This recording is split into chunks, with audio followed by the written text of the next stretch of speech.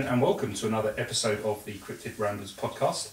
As always, I'm your co-host Callum, and thankfully, with me as always, is your other co-host Scott. Hey, how we doing? Yeah, good man. Yeah? You alright? Yeah, good. I'm good. I'm full of caffeine, full of sugar, I'm ready to go, mate. I'm not surprised after the night you've had. Yeah, tell me about it. Yeah, house full of teenagers. Yeah, lucky you. Although I'm sure it was self-inflicted from what you said, so it's Seems to no be. sympathy really. Seems to be. Yeah, exactly. Certainly long for the ride. Absolutely. Yeah, absolutely. So before we get into the episode, as always, we've got some shout-outs to get through. Cool. Firstly, our beloved patrons, Yes. James and Justin. Hey guys. Hello. Yeah, thank you as always for the continued support. It's much appreciated. Mm-hmm. And remember, listeners, you too can be a part of the supporters club, and you can do so by heading to patreon.com/Cryptid Ramblers podcast. Yeah, indeed. It's easy as that. Yeah, guys, come support your favourite podcast. Absolutely. We've got two reasonably priced tiers to choose from, if I do say so myself. They are reasonably priced, indeed. Priced at £4 and £6. Plus VAT. Plus VAT, yeah. Plus VAT. Plus VAT. Got to get that one in there before we get lynched again. Yeah, before we get told off. You'll get early access to each bi-weekly episode, a personal shout out, as you've just heard. And if you're part of the top tier, then you'll also see the video recording of each podcast as well, as an exclusive. Get to see these beautiful mugs. Absolutely. Now I'm sure a lot of you, or I know a lot of you, watched the Halloween special. Yeah. And hopefully that's acted as a little taster for what you can expect. The professiontal content. The professional content, yeah. Ish. Ish, Yeah. Professionals used we'll take loosely. That. Yeah. We'll take that. So yes, there's plenty of reasons to come and support your favourite podcast, as Scott said. Now we can't do any shout outs and thank yous without mentioning the home of Cryptid Ramblers podcast, the place where the magic happens. Our new purpose-built studio here at Hellfire Studios. It's based in Southend, which is roughly 45 minutes from London, and it is the first podcast, film and photography studio here in Essex. Hellfire Studio offers full content creation, so visit hellfirecreative.com for more info on that. Now, as always, for being a keen listener, you can benefit too from our sponsorship by receiving a 20% discount. Simply go to hellfirestudio.uk and use the code CRYPTID at the checkout. And it is as easy as that. Simple. It couldn't be any easier, really. Yeah. And you save money, so that as well. Win-win. And you come and get to use the equipment and services that the guys offer here. Yeah, get in there quick as well. Absolutely, yeah, because things are really picking up quick. I think we're going to be on our way out soon. I think if it carries on. So no, it's really good obviously for the guys. So yeah, if it's something that catches your fancy, then go to the website and check them out. Yeah. Now, by way of an update, as opposed to a shout out, we are getting ever closer to launching our new merch store. Mm-hmm. As we've said before, they are a local company to us, much like Hellfire, and the quality is excellent. We haven't seen our own stuff as yet, but we were here when they were. A couple of months ago, they were doing a shoot for. Exactly, they were doing a promo shoot for a new right line. here. Yeah, and we managed to get a little sneak peek of their merch. It's one of their new lines that was dropping, and got to take a look, and it's really good stuff. And what's better is that they're they're local to us, and supporting another local company. Yeah, and also for us. For the eco-friendly sort of thing. All of their materials are responsibly sourced as well. Yes, absolutely. Yeah, so that's good. So we're working on some new designs whilst freshening up some of the old ones. So keep your eyes peeled for that. And as I'm sure for the coming weeks, there'll be more updates to follow. Now, all that's out of the way. All that gumph and all that comes out of the way. Just skip through it all. Yes, let's get on with the episode, shall we? Yeah, man. Yeah. Any regulars would remember that we again remembered last time to mention it we actually at did. the end. Yep. Although I had a moment where I actually forgot. But that was quite fun. But yeah, that's because we mucked around with the actual recording, didn't we? We recorded that episode. Yeah. We recorded the Wendigo before we did. Before that one, and so I've got myself a bit muddled. So but for anyone who did listen, you will know that we are covering giants. Yeah, we are. In all their enormous glory. That's what she said. That's what she said. There you go, that's the first That's one. the first one. Yeah. Tick. Yeah. We'll try and get a little counter somewhere. Yeah, maybe. we'll get a little counter. A little sound effect. Yeah, one of those clerk bells. Yeah, exactly. Yeah, absolutely. So I guess we'll jump into it. Go for it. Excellent. So I'm sure everyone knows, or at least has an idea, because they have been in pop culture for quite some time now, haven't pop they? culture and just culture in Just, general. Really, Yeah, you know, we've fairy all got tales and fairy tales, movies. you know, Jack and the Beanstalk and all those sort of things, and it's one of the big ones, yeah. Dungeons and Dragons and all the fantasy novels and storylines and everything, and so they've been a strong part of what we are. Yeah, no, they have. In folklore specifically, giants are beings of human-like appearance, but are mostly depicted as being great in size and strength. Now, as we've covered in other episodes, each region across the world has its own idea, of what a giant is and its characteristics and what it looks like. But interestingly, I know more from my research, it actually took me down the religion rabbit hole with the mentions in the Good Book and other other religious texts. So, exactly, which was quite a surprise, because everyone has their own idea of what they think a giant is or where it has come from, and you think that it was just imagined by Tolkien or his predecessors or whatever, and it was just imagined as a as a monster. But no, I mean, as we'll find out, there is actually real world evidence to suggest that they exist, and also religious origins, which will come over as well. So the word giant itself is believed to have been first used in 1297 by a chap named Robert of Gloucester. That's interesting. I would have thought it'd been earlier than that, really. And not from England either. Greek. Yeah, exactly. He wrote a chronicle around the late 13th century, which was about English, British and Norman history. It was in 2 parts, and each one contained 7 parts, and it was one of those 7 parts where he sort of coined, I guess, what we know as the English word giant. I see. Okay. So obviously the Greeks had their word, and which wasn't that different actually. The Romans had their own word, and so on and so on. But from what I could find, the English version of that. The English word giant came from that chap who just sort of thought it up and coined it in, and it wasn't, from what I could see, that the whichever part it was contained in wasn't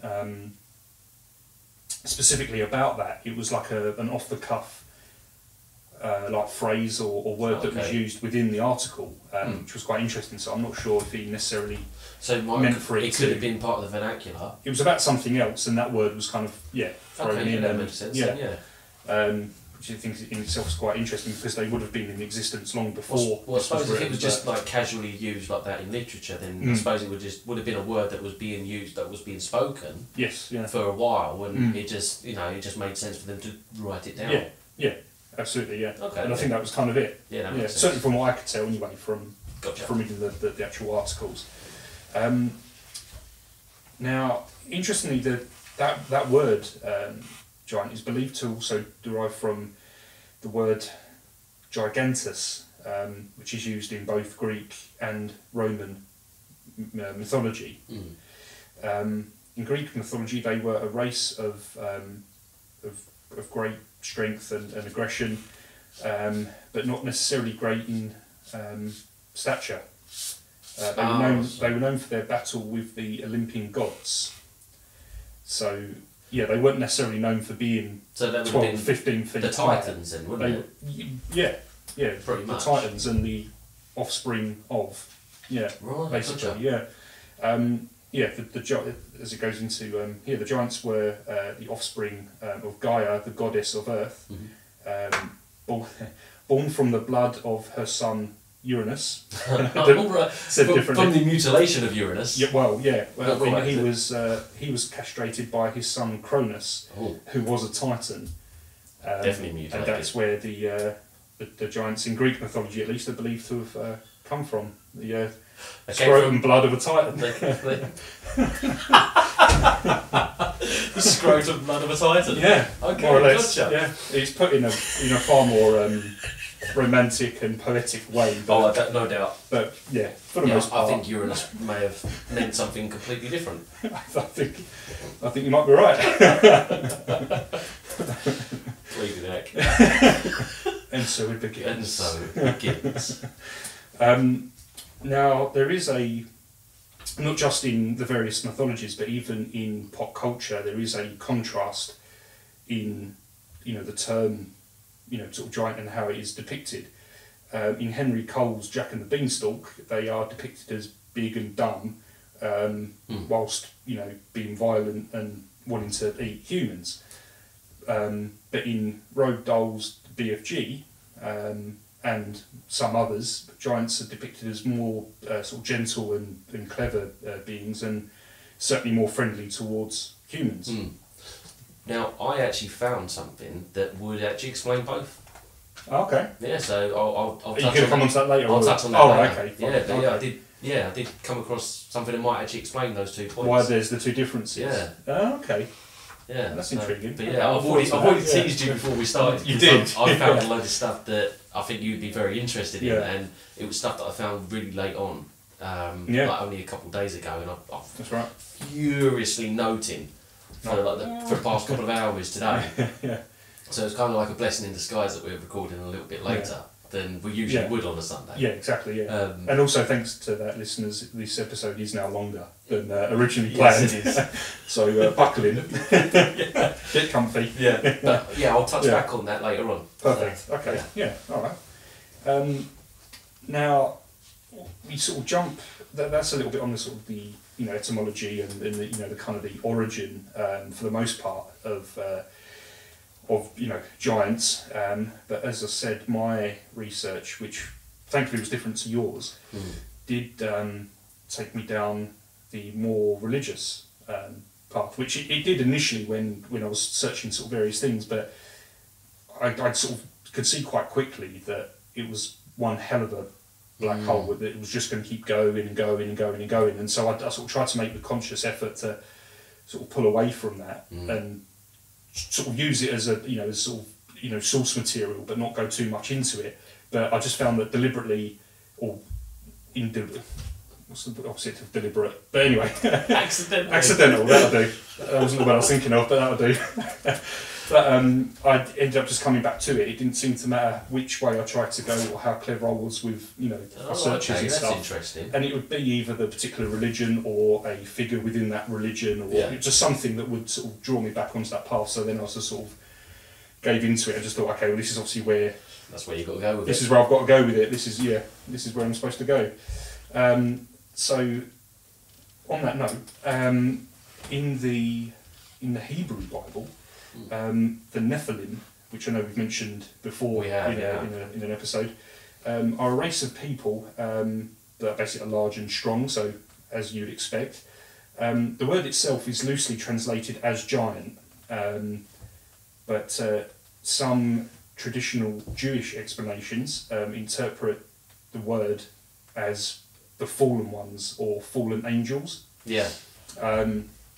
Because this pretty much stems from the Book of Enoch, doesn't it? Yes. Well, this in particular is Genesis, but that in turn is kind of off the back of that as well. Which again, I'll briefly go into it because that's a whole. Yeah, we could do a whole episode on the Book of Enoch. I mean, that'd have to be a 2-parter at least. Yeah. Well, again, I'm going to touch on this because this is where it crosses over. We've researched different things, but I've found stuff from the British lore and legends that sort of coincides with the Nephilim. So it's, I don't know whether or not it's like transfer of culture and knowledge, or if it's just like they've heard the same thing and they, it's hard to it's hard to sort of know distinguish whether or not it's the same thing that's happened in different locations, or it's just a story that's progressed with cultures and such. But I found something from Britain that was very much along the same lines as the Nephilim and the Watchers and that sort of thing. They come up, as you know. So according to Genesis, the Nephilim were wiped out by the Great Flood. The Great Flood with Noah and his ark. Which we there's know a whole backstory as to why that was done. Flood. It was. We've got there's actual evidence of it. However, there have been reports of them since that event. So it seems like it was a failed attempt to. Exactly. It was a failed attempt to wipe them out. It is believed that Nephilim are the offspring of gods or ultra-terrestrials and human women. They could range from 8 to 15 feet. The story of the Nephilim, as you mentioned, is also in the book of Enoch, and it connects the origin of them to the fallen angels, which I think is where the translation has come from. And in particular, the Watchers, as you just rightly mentioned. They were a special type of angel, Samiatsa, hoping I've said that right, an angel of high rank and leader of the Watchers, led a rebel band of angels in a descent on Earth to basically have sexual intercourse with human females. Yep. Dirty buggers. Absolutely, yeah. Most of this started around the time of the patriarch Jared, who was the father of Enoch, which is why it's featured in his tales and in his book. Samiatsa fathered two sons, half-breed giants called, and this is where it might get a bit sketchy, but Oya and Haya. Oya and Haya? Yeah, I made the same joke when I read them. Hi. Oh yeah. Oh yeah. Yeah, I did the same thing, which is why I was reluctant to read them out. Now, Samiatsa and his two sons, whose names I won't repeat, would basically wreak havoc, falling into debauchery and wickedness amongst humans, basically, and more so, kind of their females in their pursuit to mate with them, basically. Gotcha. That was kind of their end game. Now, basically, I've actually written this down in my notes like this, but sick of their shit. God instructed the angel Gabriel to cause the Watchers and Giants to wage a civil war. Once the archangel had essentially punished the Giants and the Watchers, God, after several generations, set about causing the great flood of Noah, to essentially wipe out the remnants of any of this corrupt hybrid race that may have still been left after the war was over. Gotcha. Okay. So was it a genocide? Was it as epic, though, as the Pygmy Crane War? It was not. No, it was not. But it was anything close. will be quite. Nothing as epic will be as quite. that. No, absolutely not. But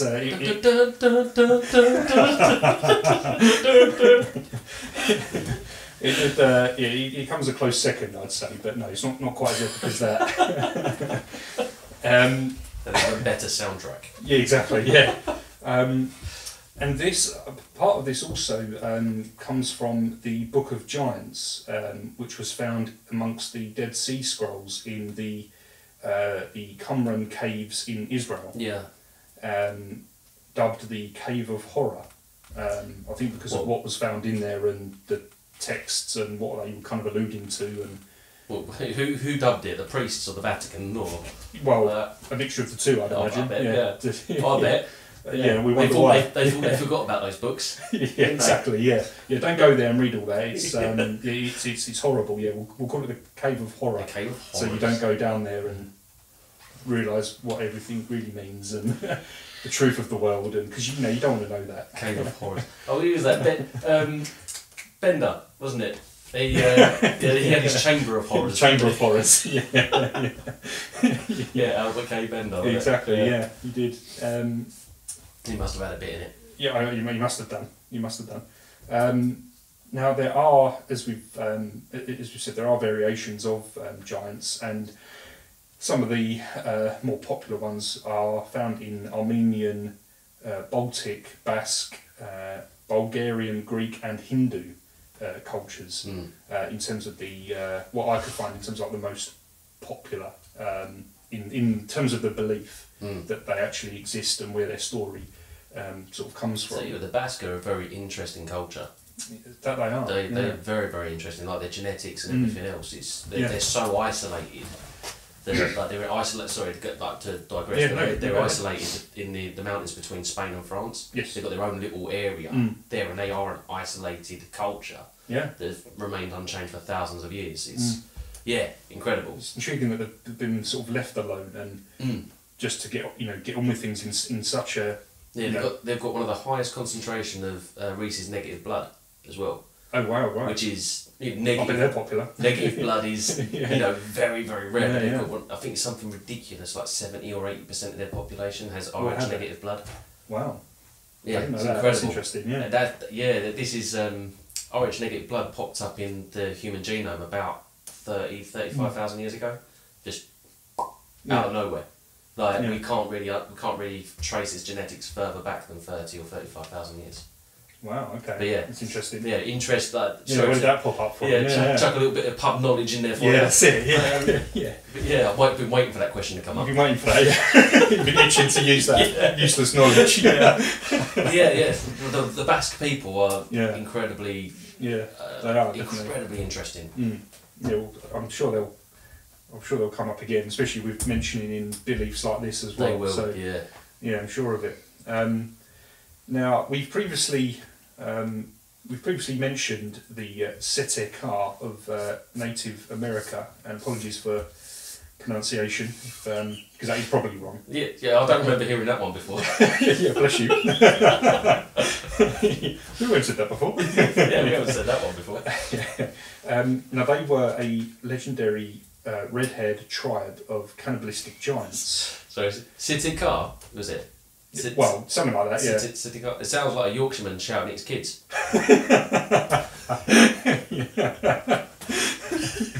It does. It does, doesn't it? You're right, yeah. Especially if we say it like that, which must mean it's wrong. Yeah, exactly. The remains of this tribe were found in the Lovelock Cave in 1911, which mentioned in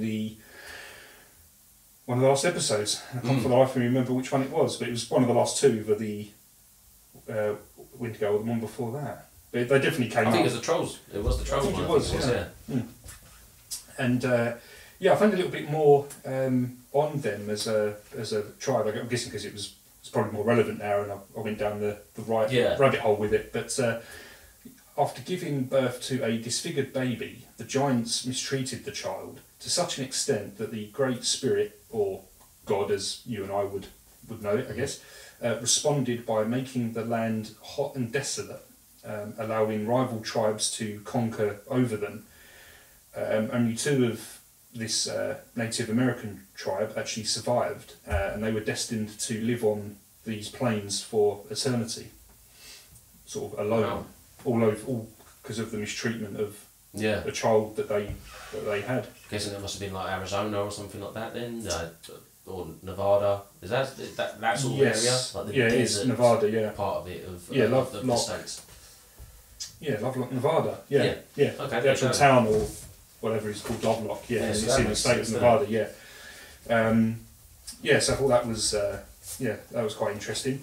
And then jumping into one that I know you'll quite enjoy, Norse mythology. Yes. The Jotun, who were opposed to the gods, were often referred to as giants. Although they were also described as human-sized, some are portrayed as huge, such as the frost giants, the fire giants, and the mountain giants. Now, the origin sort of giants are the origin for most monsters in Norse mythology, and also in the Battle of Ragnarok. The kind of story behind that, sort of quickly, is that the giants would storm Asgard and fight the gods until the world was destroyed. The gods themselves were related to these giants, Loki being one of them. Yeah. The Allfather, Odin, was the great-grandson of the giant Ymir. And he was an ancestor of Jotnar, who was a troll. Yeah. The giant troll. Giant troll. Yeah. So So again, it's deeply. Well, it makes a lot of sense mythology as well, because Loki had children from a giant. So he, it's going to sound really weird, but Loki gave birth to three different giant creatures. One of them being was it on a horse or something? Yeah, it was Sleipnir. Yeah. Sleipnir. So it was Odin's 8-legged horse. That's it. That he gave birth to. Yeah. He tried to lure away a Randy. Imagine Disney Plus doing that in their show. That'd be a very different show. Turn a few heads, wouldn't it? Yeah. He also gave birth to Fenrir, wolf, the wolf that eventually destroyed Odin, and Jormungandr, which is the serpent that encircles Midgard, and that destroyed Thor. Okay. So Loki was the downfall of He was the downfall of them all. Yeah. Absolutely. But yeah, I like how that's kind of deeply. I didn't think it would be that sort of deeply written into the there's some mythology. Mental stories coming from the Norse pantheon. But when you realise that the Allfather himself was actually a descendant of one, it kind of makes sense. It does. That they're they're in there kind of so much. To be honest, Odin's quite far down in like the whole sort of Norse mythology family tree. He's quite low down. He's not. No. He calls himself the Allfather, but he was a bit full of himself, really. Yeah. But it's a self-given title. Oh, definitely. Definitely self-given. And I think that's what I like about him, is that they don't pretend to be. I guess he does pretend to be the almighty sort of thing to a degree, but he also knows that he's selfish, and the stories they don't gloss over that. They tell it all, and these gods are just as human as you and I. I think that's what I like about it all. Yeah, no, absolutely. Yeah, So they were the sort of the, in terms of the, kind of, the kind of the religion, and I guess a little bit of mythology there at the end. What I sort of found in terms of being the most, the most compelling. Certainly, we're mentioning things like the Book of Enoch and Genesis and.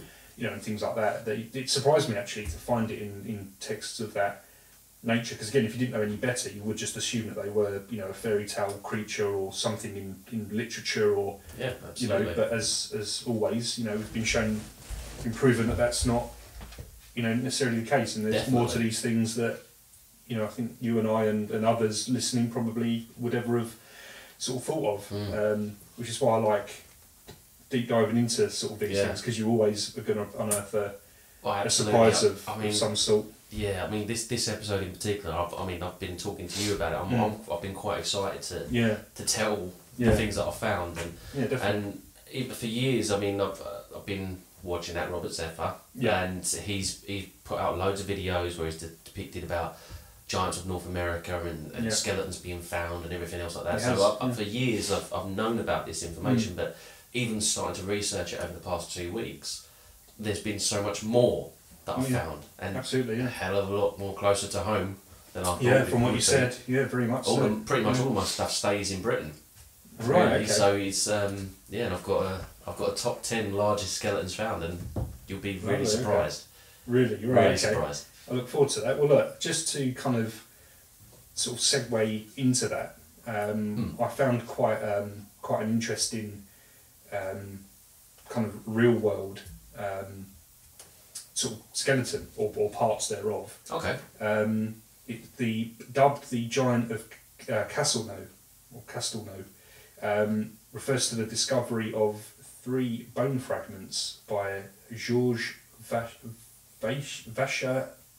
I should have practiced this, shouldn't I? You really should have. I should have done. I did yesterday, but I should have done it today. Sometimes I write the name, and then underneath I'll write how you're supposed to say it. Yeah, that would have been helpful. that would have been helpful. So Georges Vacher de la Pouge. There you go. Yeah, that's it. It was a good distraction, so I could actually read it and practice it. You're welcome. And this was in 1890. They were found in the sediment used to cover a Bronze Age burial mound. They are believed to belong to one of the largest humans ever found, or certainly at the time, at least. Anyway, gotcha. The measurement of the bones meant that the giant would have stood at about 11'6". And to this day, no modern peer-reviewed study has been published to basically discount what was, sort of found, all the evidence. No one's bothered to sort of go, actually, no, we found it was from an elephant, which some have. Which mainstream science love to do, especially with things like Bigfoot and stuff like that. When people find fur samples and stuff like that, they're quick to get it through the DNA sequencing and everything else like that. Yeah, exactly. Whereas this, they haven't. No, it's not been sort of cross-referenced or. So they must still have those specimens then. They must have, somewhere. In 1892, so 2 years later, they were examined at the University of Montpellier by a professor of zoology, a professor of paleontology, and 2 anatomists, and it was determined that they belonged to a tall race of abnormal growth. I think they were reluctant to kind of buy into the whole giant thing, so they deliberately didn't use that word. Gotcha. But they kind of skirted around it and said everything else but. Sounds about right. And I think that the sort of the translation was that it was a tall race of abnormal growth. So I guess being scientists, they didn't want to. They must have had a thyroid problem. Then, or something pretty like much. That. Something like that, or some abnormality at birth, or giantitis, or something like that. Yeah. Something genetic. I get that. Like with my research, so it's almost like experts are really wishy-washy with it. Yeah. So it's dubbed the Giant of Castelnau, as the bones were found in a cemetery in Castelnau-le-Lay in France. Wow. And that was, certainly from what, I knew you were going down this route, so I didn't want to go too far into it in case we then started, clashing on, that's cool. Sort of evidence. But that was one that I found quite interesting, mostly because, and from what I could see, to this day it hasn't been disproven or, debunked, and because I did read a few where they'd found these giant bones and they said it was like a thigh bone or something, and it must have been a giant human or whatever, and they're like, no, it was an elephant or a giraffe or something like that. So I read a load that did get sort of disproved, but no, not this one. No, and it was so long ago. It was quite interesting. I mean, I didn't end up writing down all the various different ones from North America where they found either near complete skeletons or whole skeletons of humans that were reaching at least 8 or 9 feet so, tall. I was to say 7 to 9 feet was the sort of the average, wasn't it? I think in those ones. And they were like genetically, anatomically correct in proportion, as well. Absolutely in proportion and everything else. Yeah. My research ended up taking me down. Because I got a bit excited by it. I know, I could tell. We got your message earlier. and I've had, in the interest of time and without, going over the same stuff, so and so mate found this discovery with this many bones, blah blah blah blah blah. Yeah. So there is plenty of newspaper clippings and stuff from like the late 1800s in particular, from North America that record hundreds of incredibly tall skeletons being dug up, and in a lot of cases being put back in the ground because the natives petitioned for it. They were saying, no, this is a sacred race, you need to put it back. But my research, I'll start off with what I found, and that will take us over to Patagonia, in fact. Oh, okay. And this is a bit historical, and I've kind of stayed very historical with it. But I will hit on Patagonia to start off with.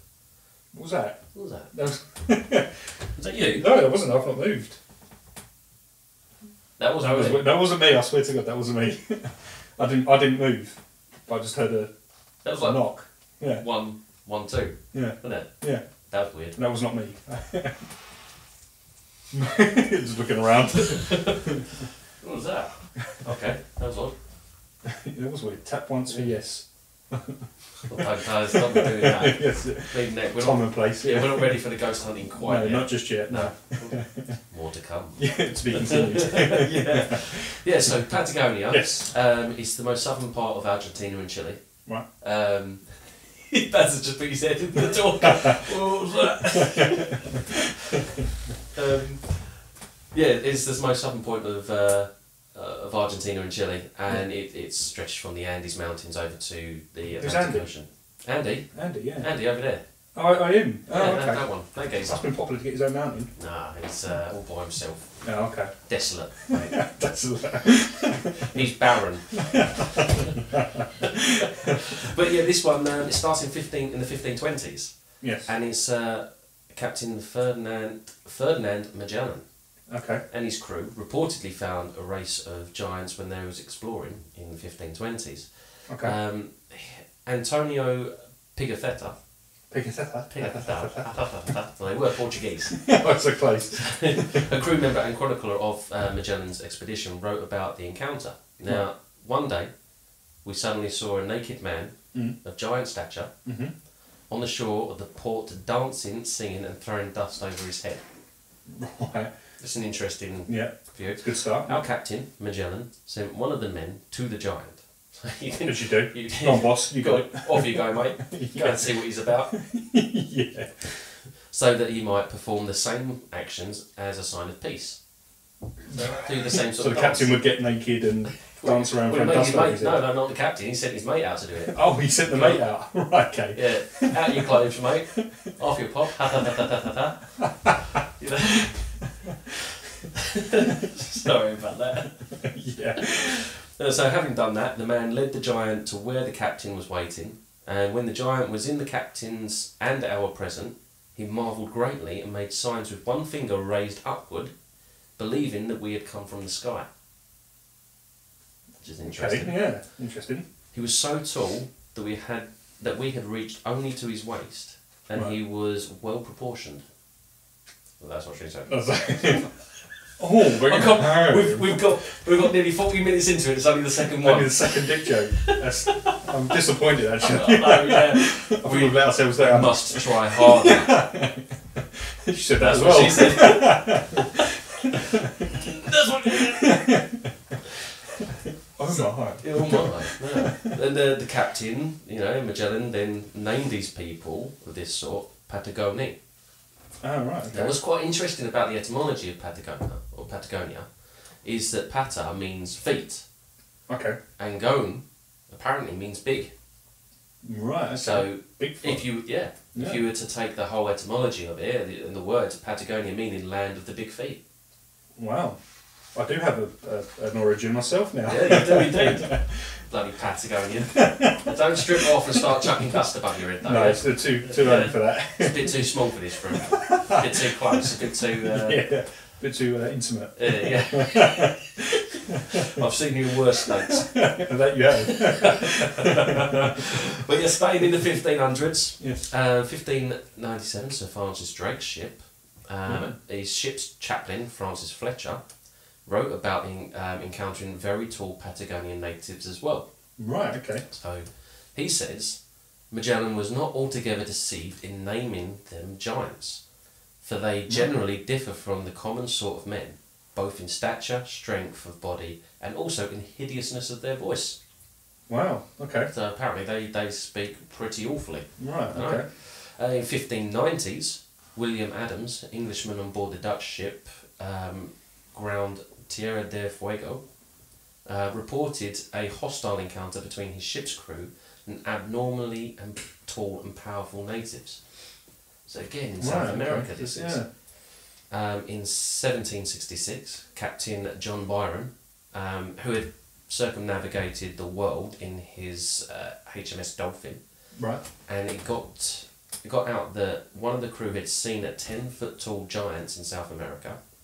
The official account of Byron's voyage appeared in 1973, and it recounts, "When we came within a little distance from the shore, we saw, as near as I can guess, about 500 people, some on foot, but the greater part on horseback. One of them, who afterwards appeared to be the chief, came towards me. He was of a gigantic stature, and these people named he'd more properly be called giants than tall men. Bloody hell. So straight up, but yeah, no messing about, just like straight to the point. Absolutely. So, and this is what. So we're finding these in South America up until the 1760s. Right. So, and nothing else since. So, like, what happened to these people? These. And what's more concerning is that there were horses big enough to fucking carry them. Isn't that right? Yeah. I mean, you get some big boys as it Some is. of the Shire horses, they're huge. Yeah. I wouldn't even reach their bloody shoulders for some of them, so they must be jumping on them at the very least. Yeah, there's a minimum. That's like a pony to them. Exactly. But what I find interesting is that nothing since then has come out. Nothing. But it is detailed on ancient maps. Yeah. The land of the giants at Patagonia, specifically that part of South America, there's always a depiction of giant people, which I think is really weird. I mean, you could say that maybe they were troglodytes. They could be cave dwellers or something that they've had to maybe. Well, it's believed that they are one of many cryptids that have come from the inner earth sort of thing. System. Yeah, basically. And the inner earth story is very prominent in the Americas as well. Yeah. With the ancient cultures, that there are other races that live within the earth. That went down there to survive the Great Flood. Yeah, and they never bothered coming back out. Oh, I wouldn't. No, I wouldn't. You stick your head up once and be like, nope. Go back into that. Yeah.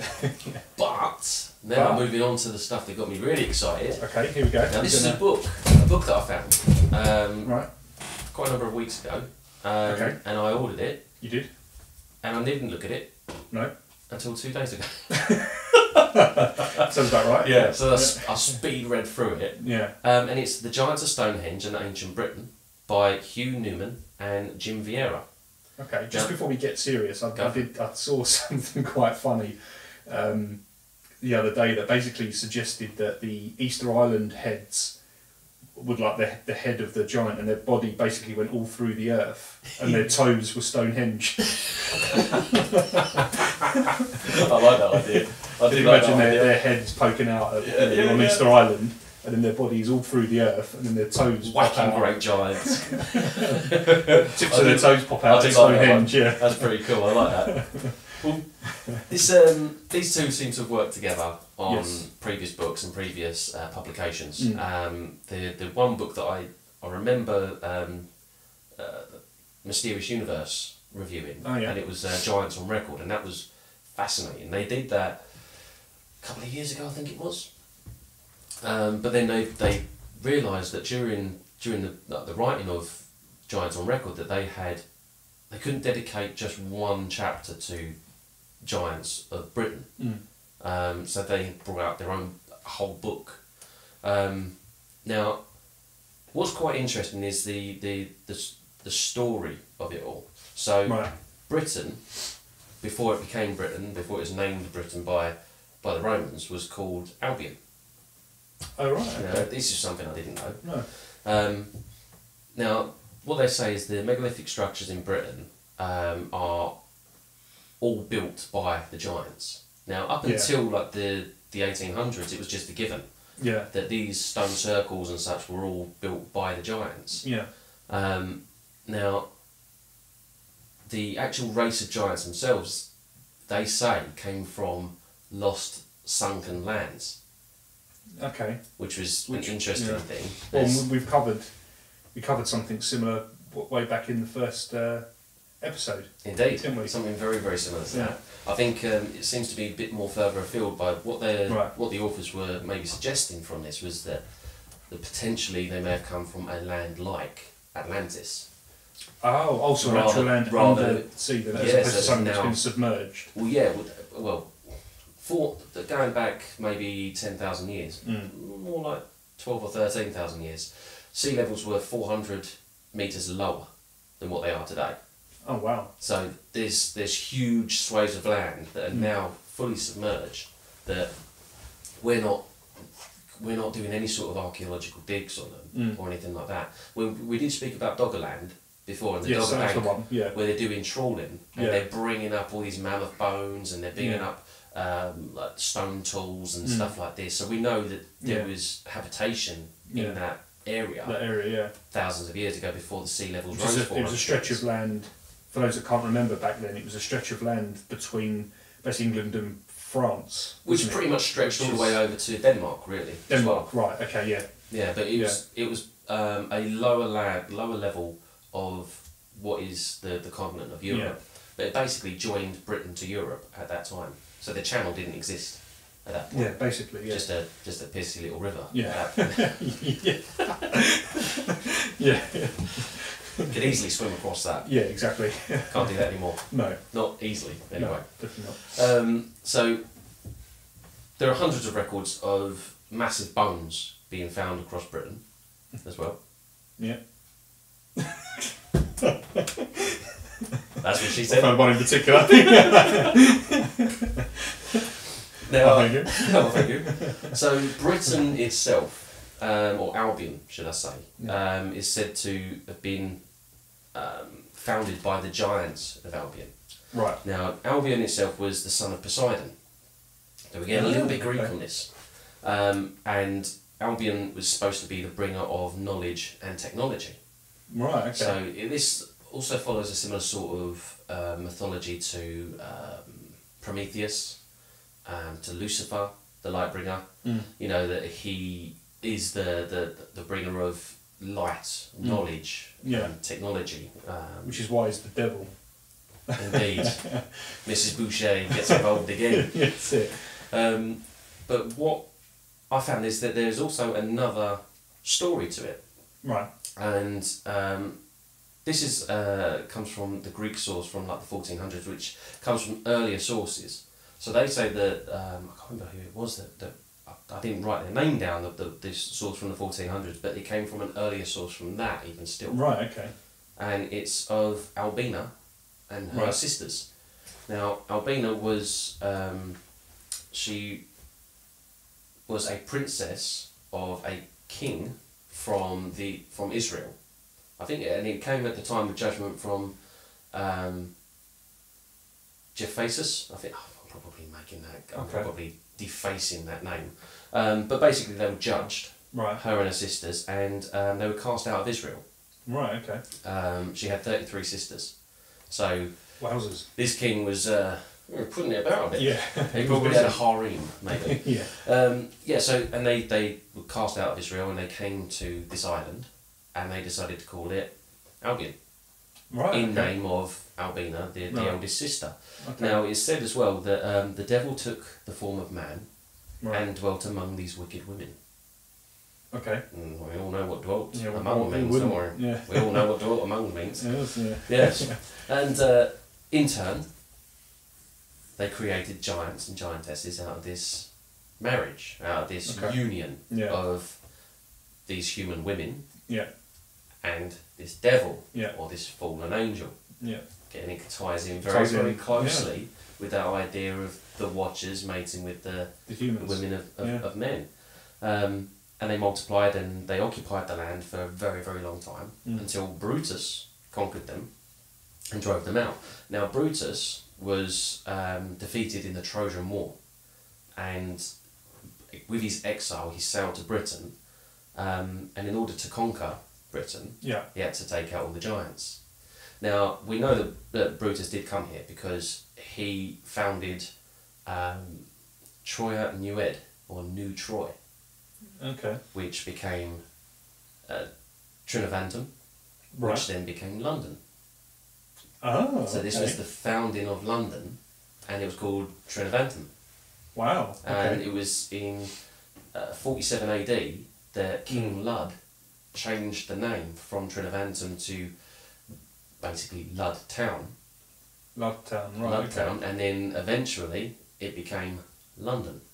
Right, okay. So that was a little... Interesting. Yeah. I didn't know that. I didn't know about that. I knew that London had a very rich history, But I didn't know that... They went that far back. No, I didn't know it went back as far as Brutus, the Trojan War and all that. But in between the time of Albina getting to the British Isles and Brutus getting to the British Isles, it seemed like it was anywhere between 400 to 600 years. Now, it seems like, based on the story, the mythology of it, is that Albina and her sisters, they were cast out of Israel for being a bit too horny. Okay. They were a bit promiscuous. Righto. And they remained promiscuous. And because there was no other people on this land, they would mate with their sons and their nephews. So there's this... Yeah. Okay. Okay. It's getting a little bit Game of Thrones. It is. Yeah.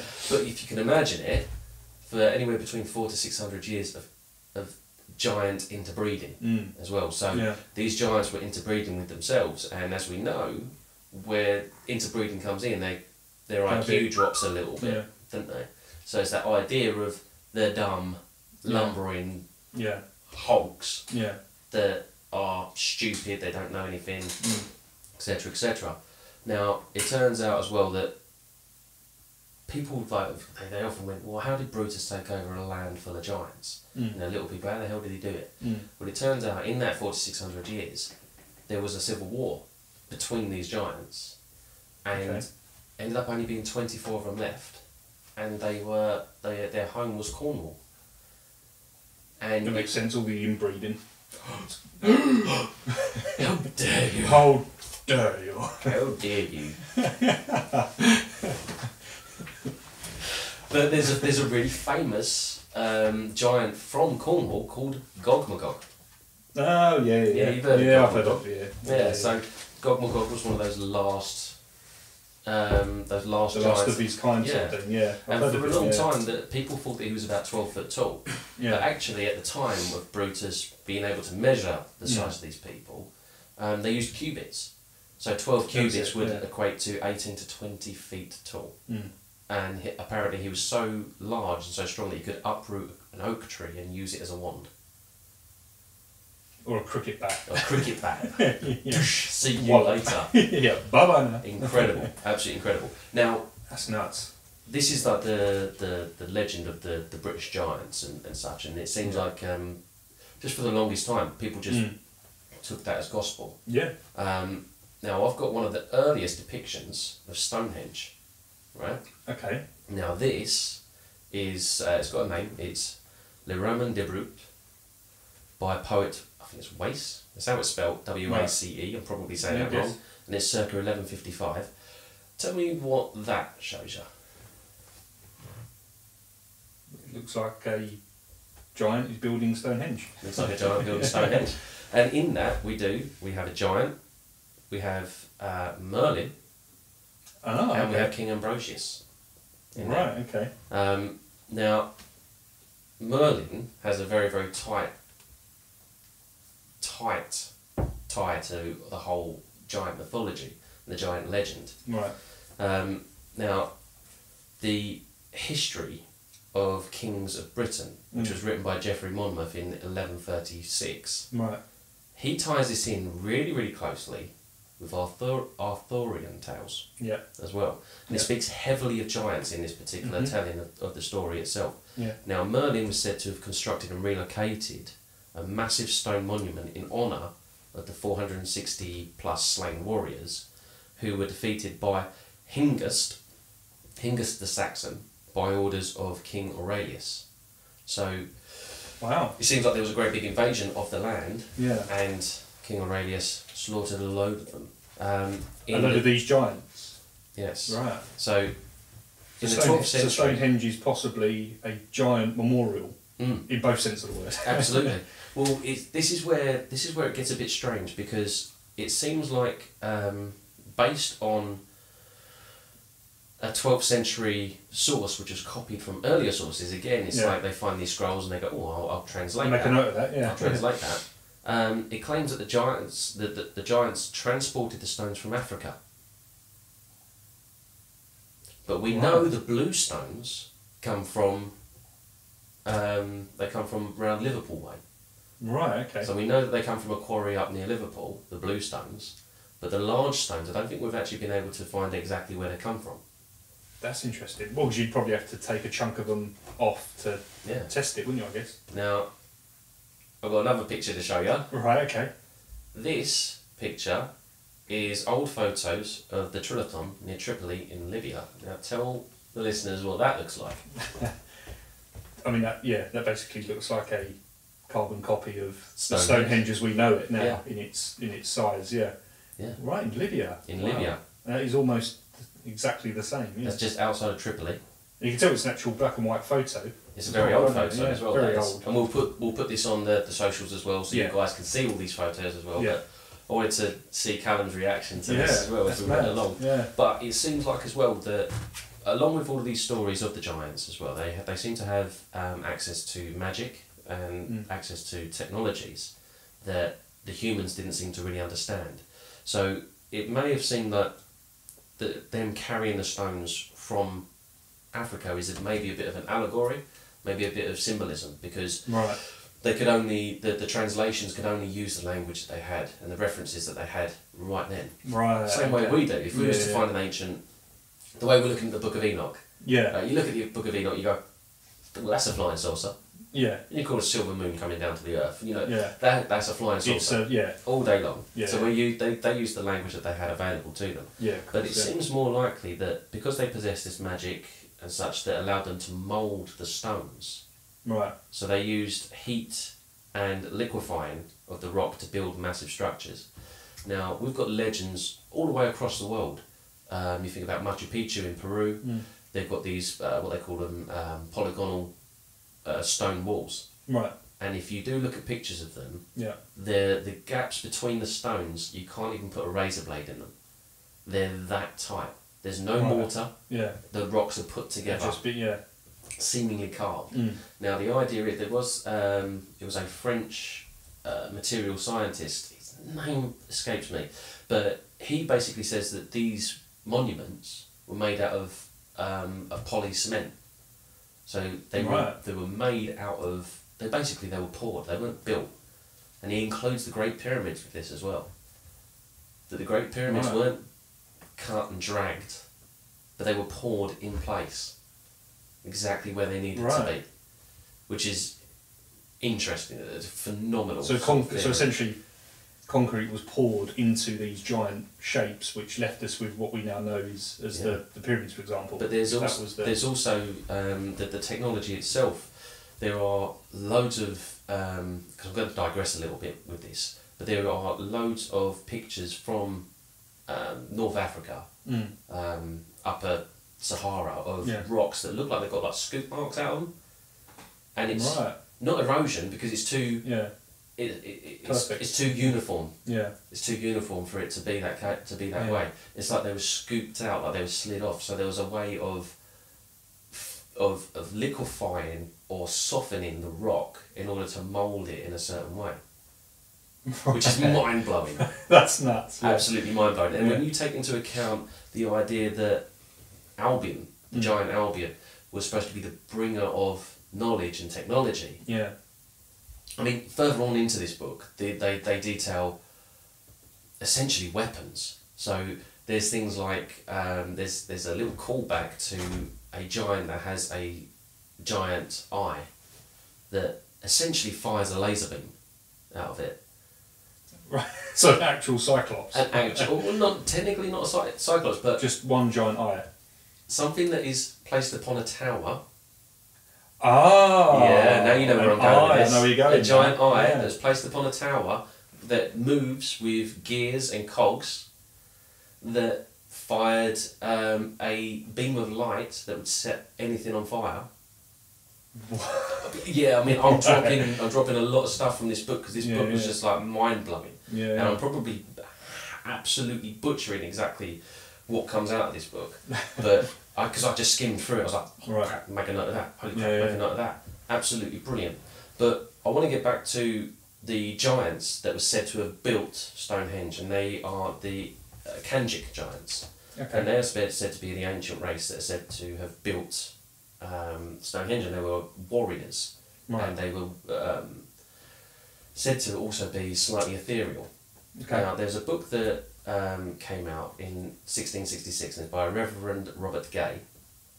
And he believed... Sorry. I knew you. What are you laughing at? Nothing. No? You don't want to elaborate on that at all? No, I'll leave it. Yeah? Okay. I think we all know what I'm laughing at. Indeed. Now, he believes, Reverend Robert, believes that Stonehenge was built by these old Britons. So... And they were said to be a semi-divine warrior race, of much larger people, and they're said to be very, very different from the new or current Britons. So it's almost like when the humans started coming over and they started actually interacting over here, like they are the new Britons. The old Britons, they were the ones before the Druids. The sort of the natives or the aboriginals, if you like. Exactly, and they were said to be of much larger stature than us. Right. Now, the Celtic giants are related to a discovery that's made in 1191 at Glastonbury Abbey. Right. Okay. And this discovery was made by the monks, and they said that they followed the miraculous signs. They don't say exactly what those miraculous signs were, to a spot that was set between these two 26-foot tall pyramids that existed in the 1100s. Don't think they exist now, because I think we'd know if there was two pyramids in Glastonbury. Yeah. But they were said to have existed at this point. Now, when they found these signs and sent them to this spot, they consulted with King Henry II, who said that he had some secret knowledge about that location that's been passed down through the royal lineage. Now, what they found out, he decided to, okay, well, you found this, I'll let you in on it. It's said to be the burial ground of King Arthur. That spot in particular. Right? Now, this is where it gets really interesting. Yeah. So the monks decided to dig down, and when they got to approximately 7 feet, they found a lead cross with a Latin inscription on it. Have a go on. Hic jacet sepultus Inclitus Rexus Arturius in Insula Avalonia. Impressive. Did all right there, yeah, you did all right. Yeah. I just summoned a demon somewhere. Yeah, exactly. So that translates to, here lies the famous King Arthur on the Isle of Avalon. And so they continued to dig, and they dug a little bit deeper. Just to interject, go for it. My only scepticism with that is at that point, he wouldn't have been that famous. Exactly. So, well, unless you're thinking about you thinking about the quest for the Holy Grail, the book, the story, the quest for the Holy Grail that encompassed King Arthur, which was written by a Frenchman, wasn't it? And that was, when was that written? Oh, for God, I have no idea. No idea. Absolutely no idea. Well, if it was the 12th century. It wasn't published by Penguin, I know that, so it wasn't recent. Yeah. Published by Penguin! Yeah, so it was a much earlier source then. Exactly, gotcha. Well, there's a self-published. There's a little bit of contention about the actual finding of the cross itself. Right, okay. Because they, just recently, the abbey had burnt down at that point. And obviously they were broke. So they needed to attract people in to rebuild the abbey. To rebuild it, yeah. So there is a bit of bone of contention with regards to the actual finding of this iron cross. Yeah. However, they definitely did find, at about 18 feet below the surface, an oak coffin, solid oak coffin, that inside held a skeleton that was 9 feet tall. Right. A full skeleton that was 9 feet tall. So we're suggesting that Arthur was a giant. A gigante. A gigante. A gigante. It's a possibility.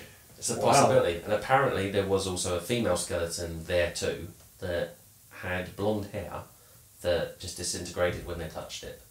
So seemingly incredibly ancient burial right there. So there might be a little bit of truth to the story of King Arthur. King Arthur, wow. Then, and not only that, but he was a sodding giant as well. Sodding giant, yeah. But also, what I found, again in that area, there seems to be, there was an island village called Godney, and archaeological digs over time they've come across these various giant bows that's 7 foot long. So like a long bow, but obviously a hell of a lot bigger. Just longer, a longer bow. Yeah, absolutely. And I'll show you a picture of it. And this gentleman in it, Cyril Lilly, is 6'4". So he's not far off of what you are, he's mate. not, yeah. Alright? Look at the size of that bow. Bloody hell, yeah. Now, these bows were found in like layers of black peat. So they've been incredibly well preserved. So much so that they're pretty much pristine and in perfect condition. Yeah. Even the carvings on the bows they're detailed. Right. And they're completely fully intact. And like I said, they're 7 foot tall. And these bows can't be used by regular sized men. No, the poundage on that would be ridiculous. They're too cumbersome. Yeah, exactly. You know the about draw archery. on that would have to be a machine. Absolutely. Yeah. I mean, look, he's only pulling it back a touch. There's hardly any tension on that. We wouldn't have the lateral muscles for it. We wouldn't have the arm span for it. Yeah. It just wouldn't happen. Yeah. However, it would fit someone who is 8 or 9 feet tall at the very least. Wow. That's nuts. It's interesting. And that gentleman there, he's same height as you. So about my height, yeah. Yeah, you guys will get to see that on the socials as well, so we'll post that out so you'll know exactly what we're talking about. But it isn't just bows that have been found in archaeological digs across the UK. Various different huge swords, axes, hammers, they've been found in all sites across, and they're sharp and they're functional. Oh wow. Even think about like the Scottish claymores, those huge claymore swords, and there's been some that are like 7 foot tall, and you think, how would you hold that and swing it? How can a man, even a 6 foot man, swing that about on a battlefield? Yeah, he couldn't. No. But a bloke that was maybe a bit taller, double the size, maybe 12, 13 feet, no problem. No swing problem, swing that around like a cat o' nine tails, maybe. I don't know. But yeah, so this is the thing though. That's what I said about the experts being really wishy-washy. So with these large weapons, they're just said to be ceremonial. Right. Okay. It's a large axe. It's a ceremonial axe. That's a large sword or ceremonial. Because you'd need to build it that big for ceremony, wouldn't you? Well, you'd still build it within proportion, wouldn't you? Well, unless you're if it was for the Ferrari of the Ferrari of the weapon world. Yeah, exactly. Yeah, so I found that to be really, really interesting. That's really interesting, man. Yeah, I mean, especially the Arthurian stuff as well. But what I will end on is this. It's the top 10 largest skeletons found in the UK. Now, I'm going to show you this as well. You might be a bit shocked. Have a look at that, mate. I'll start with number 10. Okay, yeah. This one comes out of Wales and it's 7 foot. So 2 7 feet tall skeletons in a burial with hazel dowsing rods were unearthed at the base of the Cryptid Idris in Wales in 1685 by peat diggers. The mountain is the mythical home of Idris Gore, the giant Idris, who was one of 3 holy astronomers of Britain, and was also a renowned king who ruled in the 6th century. So he's at 7 foot tall. Number 9 is St Michael's Mount in Cornwall, at 8 feet tall. Yeah. An 8 foot tall skeleton was discovered in the early 1800s at St Michael's Mount inside a narrow dungeon cut in a solid rock, which is now the crypt below the chapel. Ancient myths talk of Camoran, the giant, who was killed by Jack the Giant Killer. So maybe... Wow, it's the Jack and the Giant. It's actually... Wow, okay. Yeah. Number 8 is Lundy Island in Devon, 8 foot 7 inches tall. In 1856, 2 skeletons were discovered in the south part of the island. One was 8 foot 5 inches, and the other one was 8 foot 7 inches. They were buried in stone-lined graves with several other average-sized skeletons. In old legends, rock-wielding giants, who were masters of sorcery, were said to be buried there who, and I quote, were driven there from bases in Cornwall, and that they angrily hurled rocks back at the mainland. Now, ancient stories and legends talk about 2 giants that casually reformed the land using geomancy. And the way they would do it was they would hurl rocks at each other. And the other one, a slight twist on that particular tale, is that they, very much like Thor, they would throw a hammer in straight lines. So they'd be doing their work. To break them up as they throw it? Or? No, but they'd be doing their work, but then once they'd finished, they'd chuck it in a straight line to wherever the other giant was, and the other giant would hear it, and he'd catch it. And it turns out that a lot of these legends of giants, and the locations of them, sit on ley lines. These energy lines, these energy ley grids. Lines again. Yeah, ley lines again. So they sit on these lines, and they would say that it'd be from one town to another, and that in a direct straight line, that is exactly on the same ley line. So number 7, Glastonbury Abbey, the one I've just spoken about, 9 foot tall. So I've already gone over that. The remains of King Arthur. Yeah, but supposedly. Supposedly. Wouldn't that be so cool though? That'd be awesome. That'd be so cool. Number 6 comes from Orkney at 10 foot tall. So this is a major megalithic tomb on the mainland of Orkney in Scotland, dating to around 2800 BC. In 1861, it was reported that the 10 foot tall skeleton and 2 mummies were found inside. Another account from 1529 reveals that a 14-foot skeleton was also unearthed in the area, although this could be the same find. Right. So, number 5 is Glenelg Broch in Scotland at 11 feet tall. At the 2,000-year-old Dun Tel Broch in Glenelg. Bit deep in. Ach du. Donkey! 2 remarkable skeletons were discovered, one approximately 8.5 feet, and the other one almost 11 feet tall. This is one of many stone towers found in Scotland, and the local area was known as the Field of Big Men. Wow, okay. Number 4 is in County Mayo, Ireland, at 12 foot 6 inches. The famous St. Patrick may have been the first ever archaeologist, and whilst digging up ancient graves, he discovered an over 12 foot long skeleton of an ancient warrior and a long barrow in Ireland. Also in the tomb was a huge axe and gigantic sword. But St. Patrick dispersed the bones, as any good Christian would, absolutely, and ancient weaponry after trying to save the soul of the pagan giant, and apparently sent him to heaven. So he had good intentions. Okay. Yeah, as they all do. St. Patrick was known for driving the snakes out of Ireland. Right, okay. Yeah, there's no snakes. I thought in we just Ireland. drank Guinness. Is that the same one? I think it's. Or am I getting confused? Could have been that one. Yeah, the snakes were pagans. He drove the pagans out of okay, Ireland. one of those, right. There was no snakes. No, there's no snakes in Ireland. Sadly, yeah. Number 3, then we're in the top 3 people. St. Bees in Cumbria, 13 foot 6 inches. In the early 1800s, Hugh Hodgson dug up a nearly 14 foot tall giant in cornfields in St. Bees, Cumbria.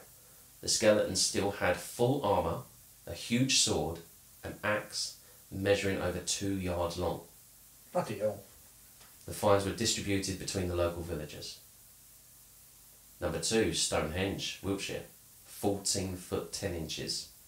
In the early 1500s, Sir Thomas Eliot, author, diplomat and scholar, reported on a 14 foot 10 inch skeleton found a few miles south of Stonehenge. Also, in a huge oak coffin, was an ancient book with mysterious inscriptions upon it. In 1719, a 9 foot 4 skeleton was found in a mound nearby. The earliest recorded name of Stonehenge is the Giant's Dance. Right, okay. And in the legend, the stone circle is said to have been built by a tribe called the Kanjik Giants. Yeah, you mentioned earlier, yeah. Now, this is the Mac Daddy. Yeah. This is Core Giant. Core Giant? Core Giant. That's what she said. So, Core Giant in Northumberland at 21 feet. Wowzers. In 1660, the remains of a stunning skeleton was unearthed at Corbridge, near a section of Hadrian's Wall. It was said to have measured 21 feet long, and in the early 1800s another skull was found nearby of immense size. The rib of the giant ended up at Keswick Museum in Cumbria, where other colossal skulls and bones are kept. Wow. Well, Northumberland, here we come. Yeah. It's going, but the thing is, road trip. Why do we not know about it? Yeah, exactly. I mean, everyone obviously knows or think they know, particularly about Stonehenge. I'll go with that one because it's the most recognisable out of the list. Yeah.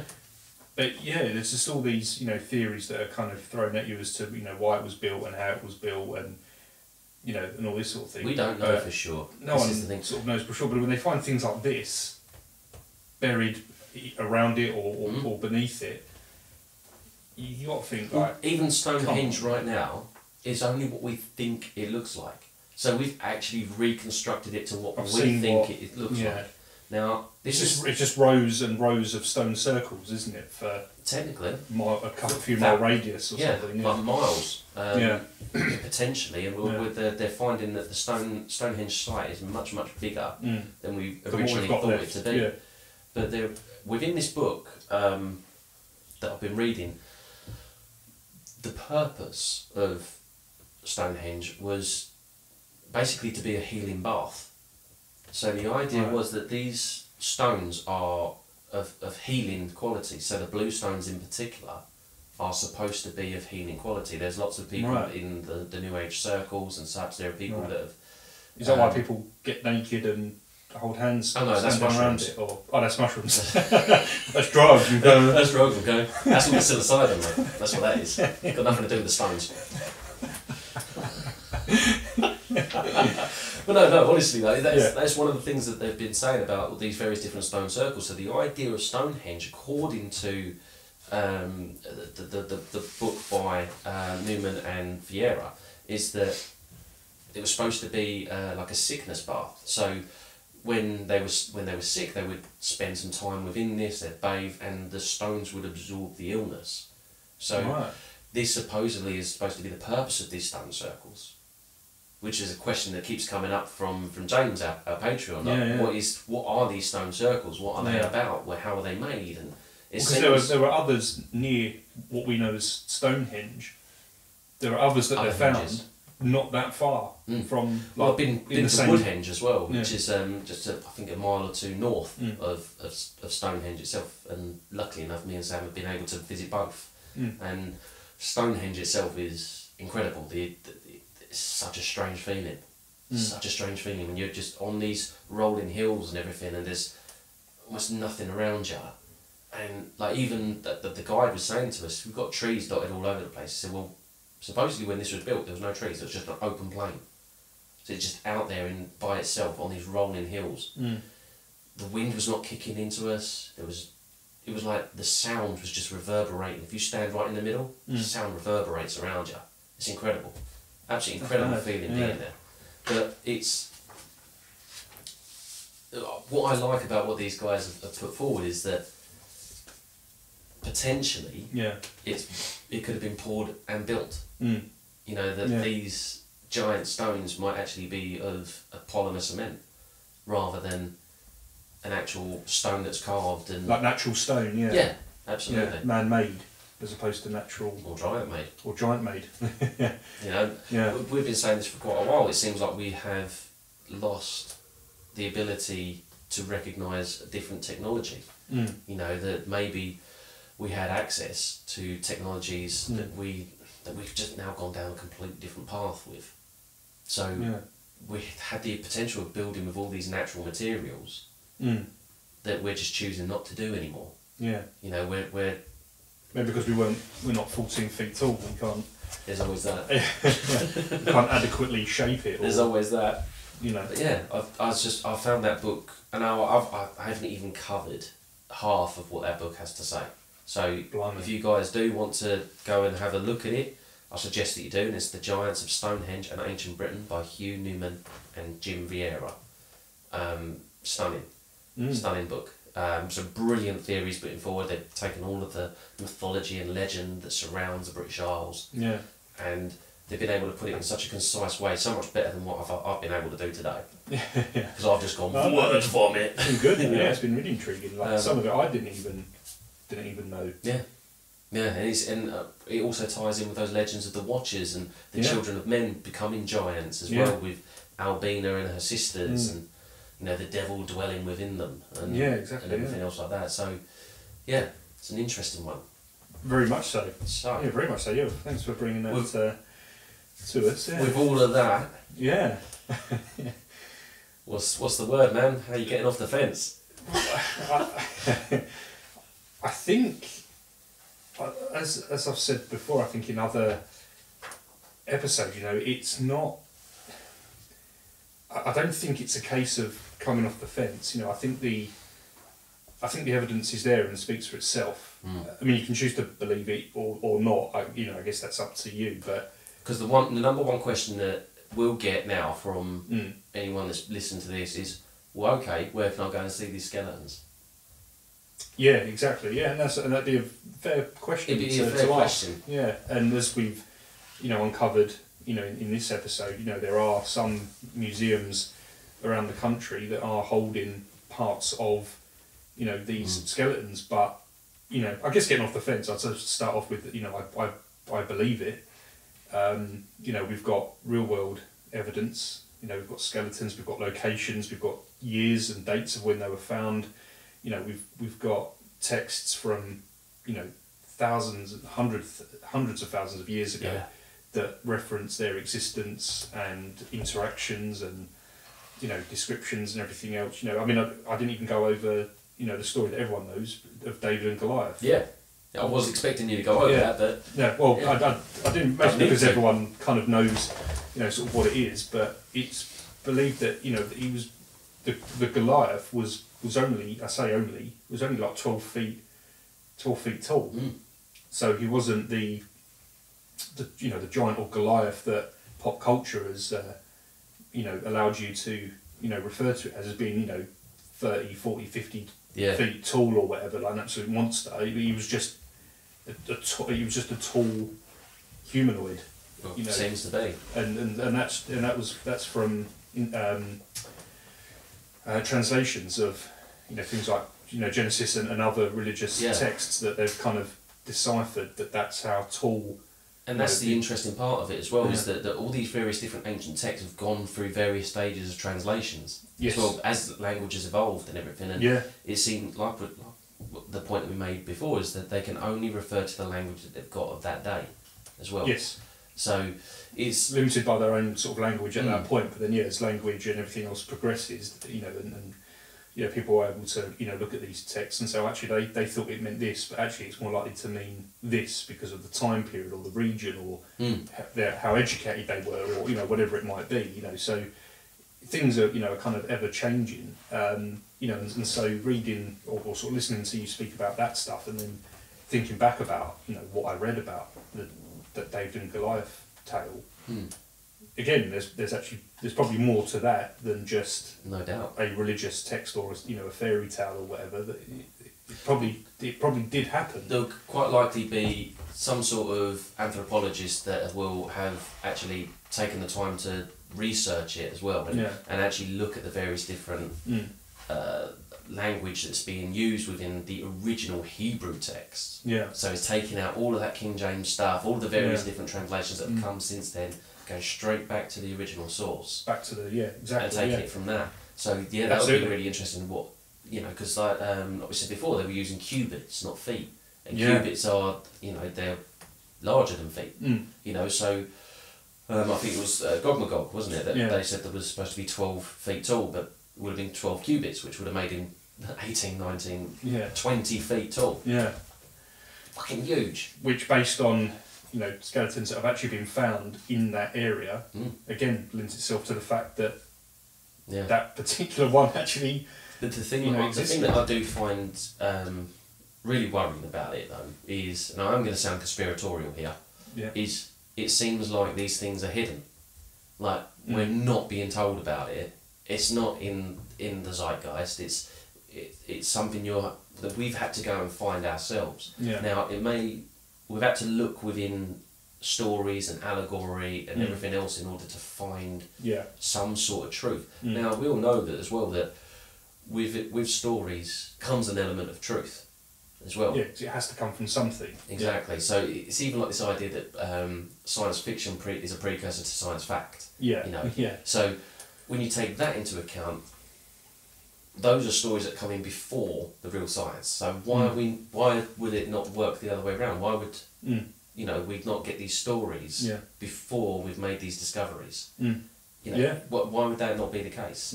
And a lot of people are so quick to just it's all just fairy tales and stories and everything. But certainly I know with regards to the North American skeletons that are being found, the ones that are not being returned to the ancient burials, it's a lot of people, a lot of archaeologists out there, out in North America, suggesting that maybe the Smithsonian have them in their vaults, brought them up, locked them away, because there's something strange happening with regards to archaeology in North America. They're not allowing digs below 14,000 years. They're not allowing it. They're not sanctioning it. Like they're saying, no, this is all we need to know. No digging any further.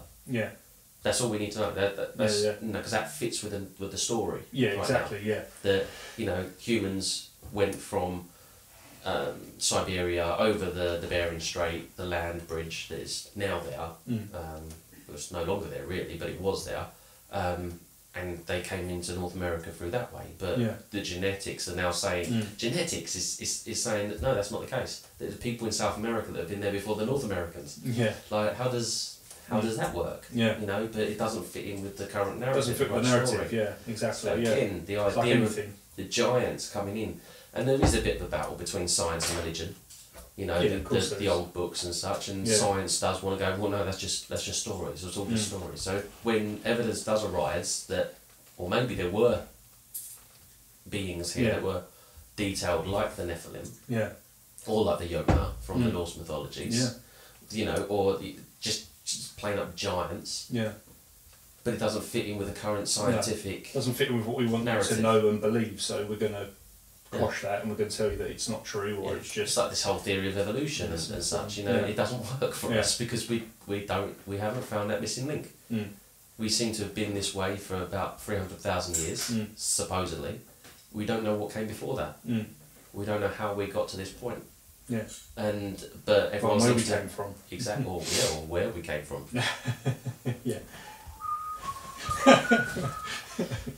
The Scully just turned up. We'll have to go. Sorry, we've got no sound bite or soundboard or anything like that, so I've had to whistle that. We had to whistle that. I'll try and get it for post production. But it's like I know I'm putting on the conspiratorial hat, but it seems like these things are being hidden. It's only conspiracy because other people are not likely to believe it. There's nothing to say that it can't be as true as what anyone else has sort of come up with, because there's just as much evidence to suggest any of it. It just depends on what you choose to believe as a narrative. And I think the more we do these things, the more evidence that we find, whether it be from religious texts or literature or whatever it may be, it seems to all point in the same direction, and it unearths the same things. It's building a much bigger picture. Every episode that we do, that we find an episode like this, where it's got a large amount of stories about archaeological digs and things going missing, or not being put in museums correctly, or anything like that, or at all, or just being distributed by a saint because he wishes to save the soul of the pagan, the filthy pagan. It's like, that seems to be the current narrative, that the people shouldn't know exactly where they come from, because I'll guarantee you, mate, the moment we find out exactly where we come from, we're not going to be selling our time to some geezer that makes a load of money off of our time. We're just going to, well, what's the meaning of life then? We're going to pursue that, then all things cease. And I can understand why. It'd be a bit of a reset, wouldn't it? It'd be a huge reset. I mean, it would be complete and utter chaos. It would actually be utter chaos. It'd be extinction. And that's when the theory of evolution will really kick in, because then Darwinism will kick in. The weak and the strong, and the smart and the brave, and exactly, and it won't be any of this trying to keep the workforce. Hunt or be hunted, sort of thing. Exactly. Real proper chaos theory, and it'll be mob mentality everywhere. So you can understand why, if there was an actual solid origin, and they already know it. Say the powers that be, know what we are. There are people alive today that know all of this, and the truth, and what really happened at certain times and whatever else. It's just that we're not privy to said information. We're not on the right payroll. Because we'd go, well, then there's no point in me doing what I'm doing now. Then is there? I might as well continue and try and reach a better point in humanity. It's like the idea of this the Great Awakening, which seems to be a phrase that's being coined a lot lately, and it makes sense because there's such thing. I believe it's the Eastern mysticisms. They believe that the cycles are yugas, so they call them yugas, and they're cycles of ages. So when you also take into account like the Mayan calendar, they said that the end of the world was going to be in 2012. Well, that's a little bit wrong because it's not the end of the world; it's the end of an age. End of that age, and the age itself is the end of the age is supposed to last for about 60 years, according to other tales from other cultures where it interlinks. Right. So, according to Eastern mysticism, we are within the Kali Yuga, so the age of destruction. Right, okay. And that makes perfect sense, doesn't it? Yeah. Makes perfect sense that we're in the age of destruction right now. But we're coming toward the end of it. Yeah. So the idea is that those in the circles with regards to like the New Age and the mysticisms and the spirituality and such, they very much believe that, okay, we're coming toward the end of the Kali Yuga, so the Great Awakening is going to happen. So there are going to be people that are going to start connecting more with spirit, that they're becoming less material, that they're starting to wake up to the much larger world that there is out there, the much larger universe that is available to us. That we don't have to be on this rat race of 9 to 5. That there is so much more to it than just selling your time to someone else so that they can make more money than you. It's sounded a bit like power to the people. Power to the people, yeah. I'm not one of them, honestly. The revolution starts here, people. With our nearly 100 followers on Facebook. Exactly, yeah. Yeah, we're nearly at 100. We are. We're at 97 my last check. So guys, get sharing. Let's get us to sharing, 100. get liking. Really appreciate that. That'd be awesome. Yeah, thank you for that. But I think we sort of. I think in summary, the majority of it. I think in summary we both sort of believe it would be on that side of the fence for what we've presented, not only today in fairness, but in previous episodes that are all of a similar ilk, because they're all connected in some way. I mean, the thing for me with the religion side of things, specifically, is that all very different religions, as they would have you believe, but they all seemingly come from the same source material. Yeah. If you work it back far enough. Well, if you think about the three big religions, you've got Catholicism, Judaism, and Islam. They are referred to as Abrahamic religions, monotheistic Abrahamic religions, because they all come from the same area. They all come from the area that's known as the Levant, which is now modern day Israel and Palestine, and so there's a connection right there. Yeah. Why they're at each other's necks. And millions of people believe that, and all of these come from that same source. So when you start seeing that things like trolls and giants and whatever else come from that same source material, yet just hasn't been turned into a mainstream belief like a lot of the other parts of that have, it makes you wonder, why has that been left out? Why is that not included in the sort of the day-to-day or the teachings? Because it's all a form of control. Well, you take into account. So if you take a really modern pop culture reference, so like the Book of Eli, have you seen that? I have, yeah. Brilliant film. With Denzel. Yeah. My man Denzel. Yeah. My man. I ain't saying the other one. No. It was my man. Yeah. That was pretty much an allegory of all the Dead Sea Scrolls. So you take into account Gary Oldman's character. He wants that Bible because with the Word of God, he can control the people. Everyone. Yeah. And that essentially is what those religions are about. They're about controlling the masses in their own way, using their own, So that's narrative. why these books, the Dead Sea Scrolls, were omitted from the original Hebrew translation. You know, so it makes perfect sense as to why they would just let's do away with that, because that's why they're all torn pages rolled up in a cave. It was even like Mary's Gospel. None of that. Mary Magdalene's Gospel was involved in all that as well. She was in her book. She was said to be Jesus' favourite disciple. Yeah. Because he did have female disciples. He did. He didn't have just 12 geezers following around. He had 12 men and 12 women. Yeah. But conveniently, the women were cut out of the well, he had equal opportunities. He was all about that, wasn't he? The big guy was diverse. Yeah. He really was. He went on the diversity at work seminar. He was the first. He was the first. The first and only attendee. Yeah, that's right. Yeah, he created it and taught it. Yeah, exactly. Taught it, etc. Exactly. Yeah, it's, I find it's just intriguing. That's the point I was trying to make, was that if these beliefs have all been taken from this original source and turned into these religions that so many people believe, things that we're finding that are, that are believed to be sort of nonsense are coming from the same source material. Yeah. Yet so many people believe in the other stuff. So how can this be any less worthy than that? Well, this is the thing. We're finding that this source material as well. It's not just stories. So we know there was a giant flood. We know that the sea levels rose 400 metres about 12 to 13,000 years ago. Yeah. We know that. And it wasn't global warming then. No, it certainly wasn't. It was a massive cataclysm is what it was. Yeah.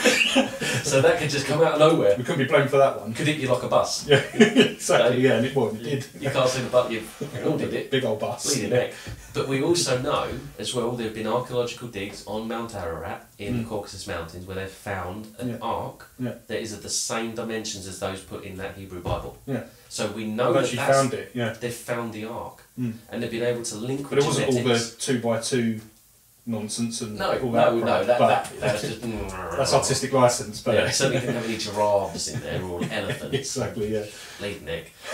But yeah, what happens when you get a spider and a fly on there? Yeah, we've been over that. Yeah. But what we do know is that we've been able to link it to genetics as well. Yes. So we've been able to find the genetic start of humanity in that same area. Yeah.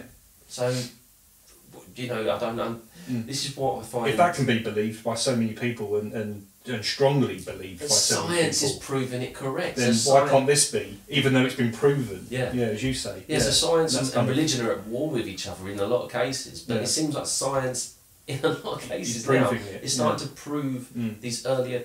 Let's call it the Bible. Yeah. The earlier Bible.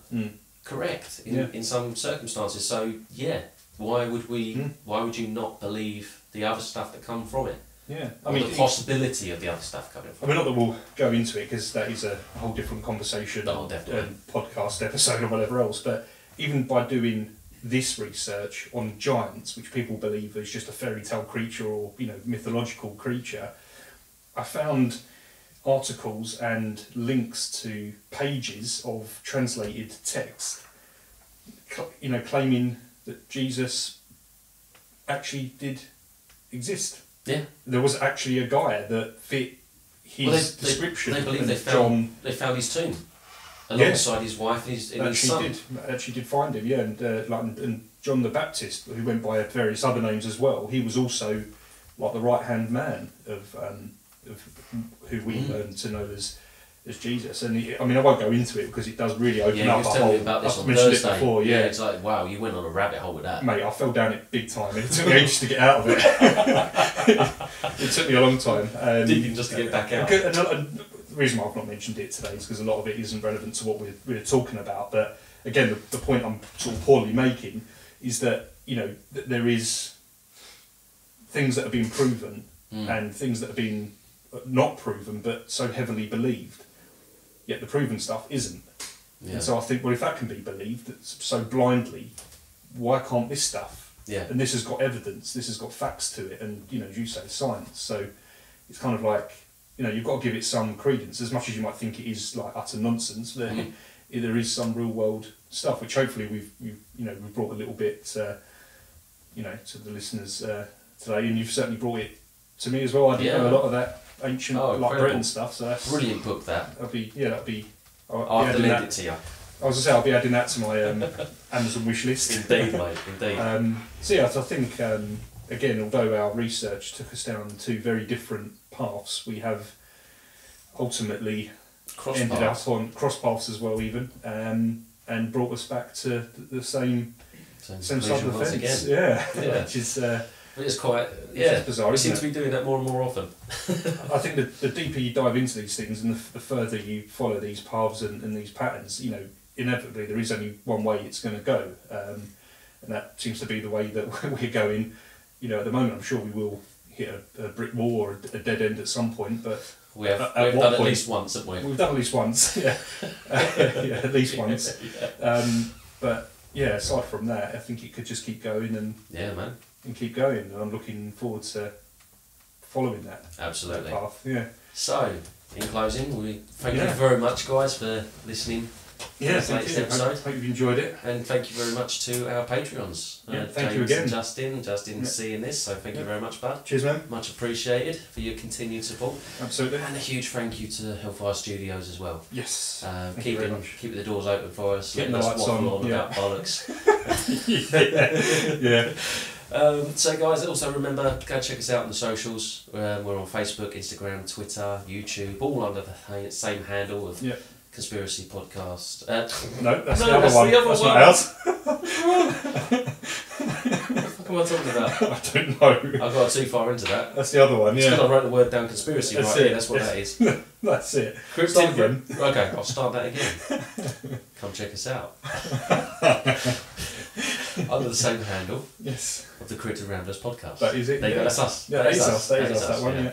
Yeah, I've had too much caffeine. I thought I kept it simple, but maybe not. Yeah. So this is also a good opportunity, seeing as it's fresh in my mind. Yes. And I can actually do it this time. Yeah. I'm going to drop the next episode. Yes. We're going to be doing Skinwalker Ranch, guys. We are. We're going to be doing the Skinwalker, and then we'll be bleeding into the ranch itself.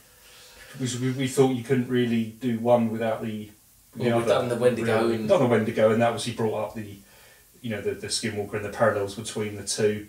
And yeah, we just felt whilst it was still relatively, sort of fresh, and the Wendigo was a creature that we both sort of really enjoyed diving into and researching, and even now I'm still reading and watching things, even though we've done the episode, about the First Nations, belief and the tales and stuff, and so no doubt when we do Skinwalker, we're going to cross over back into that part of the world and everything else as well. But and specifically, probably the latter half of the episode will go down to the ranch. I think it might be a long one, to be honest, for the ranch, because that in itself, there's a lot to go through there, man. There's potential for this to be a two-parter. So there is so much phenomena. So much high strangeness involved with Skinwalker Ranch is unreal. Yeah, absolutely. Oh, loads. I mean, I'll still watch the TV show, even some of the reruns.